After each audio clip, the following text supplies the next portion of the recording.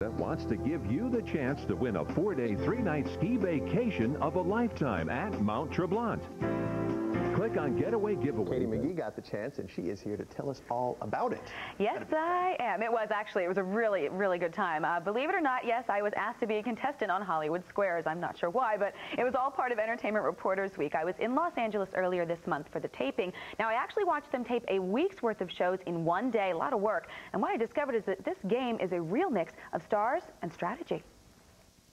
When I was young, I was the image of Casey. That was the start of my Hollywood Squares adventure. Yes, it was none other than entertainer Dame Edna, just one of the celebrities filling the game board. I wasn't about to be outdone by Dame Edna. Phyllis Diller and Oscar De La Hoya. You are good looking, wow. Donny Osmond and Gilbert Gottfried. We're having a great time, right? It's so annoying. They were among the stars on hand to help me in my quest for cash. First of all, be nice to Gilbert Gottfried. Yes, see, if you want to win something, you can shut off the camera now. Before the cameras start rolling on Hollywood Squares, there's a lot of work to be done. I had to go to Square School. You must pay attention, class. 10 reporters from around the country were put through what I like to call contestant boot camp. This is not tic-tac-toe or paper throwing, you wonderful new folks, okay? There is a strategy involved in playing this game. And yes, there is strategy involved. Keep in mind that on Hollywood Squares, if you get the question wrong, your opponent gets the box. Set up. Set up. We thought we were squared away after day one, but no, it was off to the studio this time for another round of training. All you have to think about is agree or disagree for 20 minutes. With all this talk of strategy, I was getting a little nervous. It was time to ask for advice, and I went straight to the top. Stay with your instinct. Just, if you have a feeling, you go with that gut feeling. Compared to this, chess is just a walk in the park. Here we go. It was finally time to play. Meet my opponent, Bob Kendrick from WFTS in Tampa, Florida. Hello, New York City. I'll be good to your girl. She's going to kick my butt.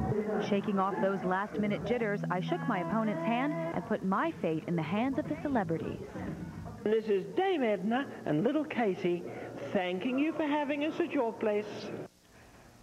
And if you want to watch me take a shot at game show stardom, tune in tonight. You can catch Hollywood Squares at 7:30 this evening right here on CBS 2. And I do want to add that all of us were playing for charity, so any money won did go to a good cause. Was it tough when you went out there and the light went on and you knew you were playing for real? I'll be honest, you'll see it tonight, but a little bit of pressure. You know, when you're sitting at home, you know all the answers. When you're up there, it's a little nerve-wracking. Yeah, that's what they say. Nerve-wracking. We're definitely watching 7:30 tonight.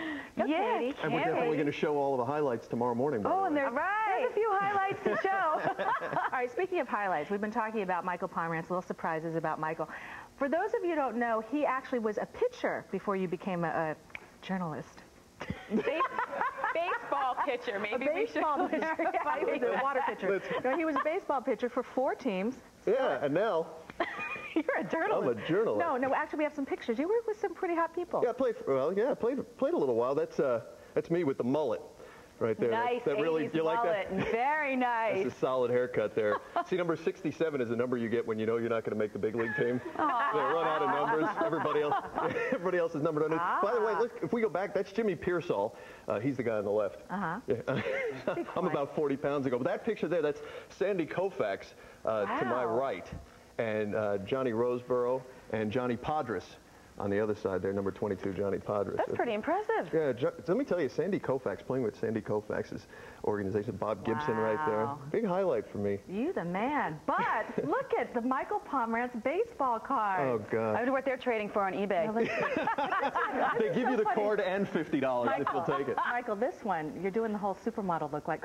Yes, yes. Where's the runway? Posing for GQ. And again, how many pounds ago was that? Well, let me tell you, because on the back of the cards it says you were 6'2". Yeah, that's enough. That part's accurate. We can't say that? We can't say that out loud? Oh, you can say that I was 6'2", but honestly, how much does it say I weigh? 192, 192, yeah, add them up now. Add them up now. That's about where I am now. But that's a lot of years ago. Cool. It's a lot of years ago. It was a lot of fun. It's a nice story to tell. Yeah, it was a lot of fun. You know, it was every kid's dream, and now I'm a journalist. So. Also every kid's dream. dream. I'm glad you switched careers. It was actually a shoulder injury that stopped you. Yeah, I stopped playing in '92 when I got operated on. with us. All right, now speaking of sports. Yeah, it's time to talk about the guys who get paid to do that for a living.